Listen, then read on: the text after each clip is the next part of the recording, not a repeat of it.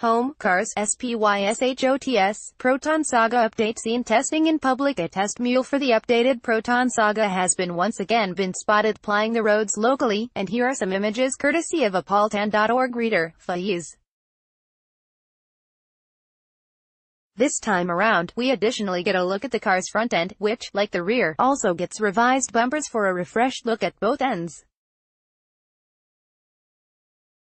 As par for the facelift course, the front bumper of the Proton Saga wears camouflage which indicates changes in this area, and seems to sport a larger air intake in the middle. Meanwhile, the corners of the bumper appear to have omitted the fog lamps, though there is still camouflage in this area and could be relocated elsewhere. The headlamps appear to be the same as before, however. As before, the rear end is still partly covered in camouflage, though we can see that as with the headlamps on this development vehicle, the rear lamp cluster appears to be unchanged as well, while the rear bumper is now a more simplified design compared to the one that came with the Saga at its launch almost 3 years ago. Here, the diffuser styling at the base of the rear bumper appears to have been smoothened out.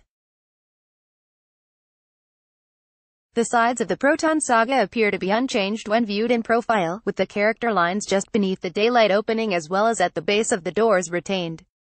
There is however some camouflage applied to the wheels, which could indicate a new design for this update.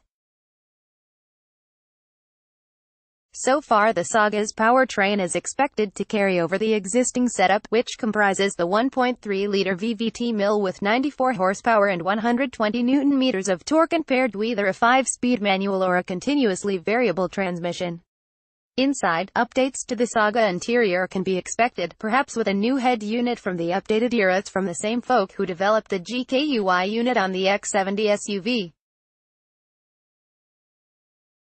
Proton X70 ERM 99,800 ERM 123,800 Previous post, Jaguar I-Pace named 2019 European Car of the Year. Next post, AD, experience Audi's range of SUV models at the Q campaign open door this weekend with Euromobile. Copyright 2019 Driven Communications.